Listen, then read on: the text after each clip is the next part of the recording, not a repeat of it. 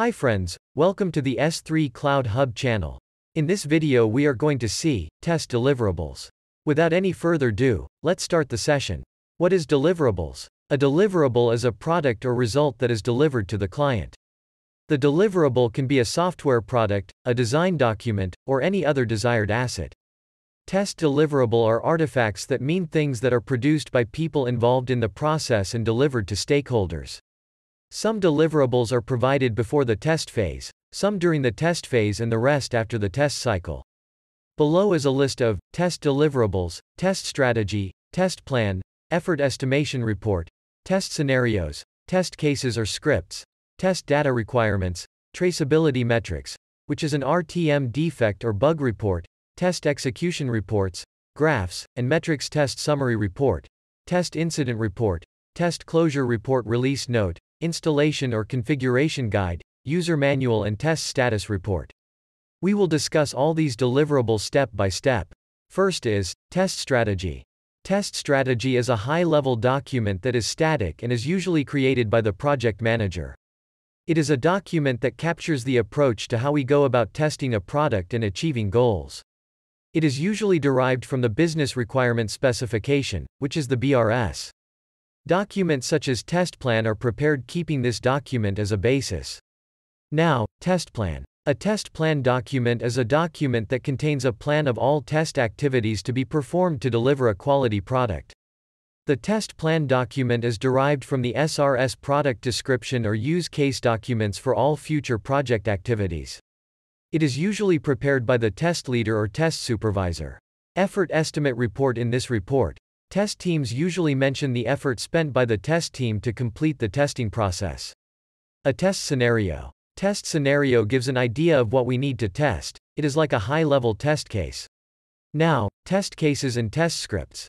Test cases are a set of positive and negative executable steps of a test scenario that contains a set of test data assumptions, expected result, post conditions and actual results. Sixth one, test data. Test data is data that testers use to run test cases. When running test cases, testers need to enter some input data to do so.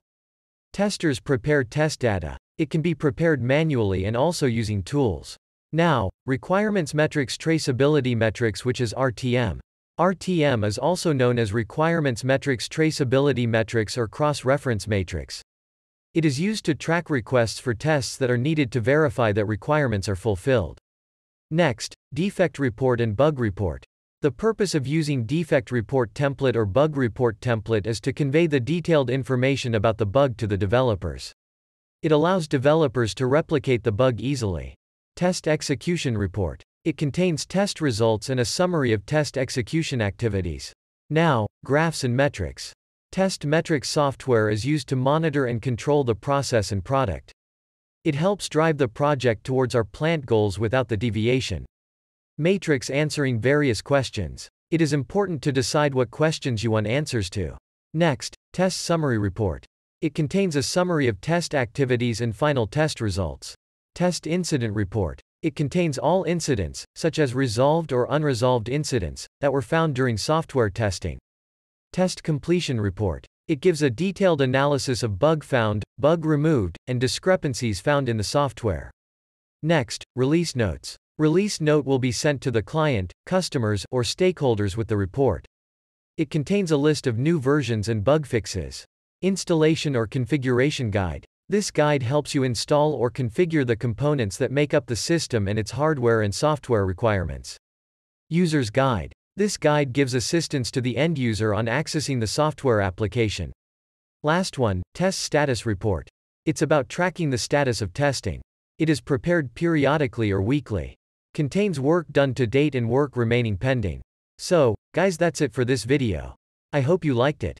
I will see you in the next lecture. If you have any question or any doubt, feel free to ask in the comment section below. I will answer you as soon as I can. Thank you for watching. Bye. Have a nice day.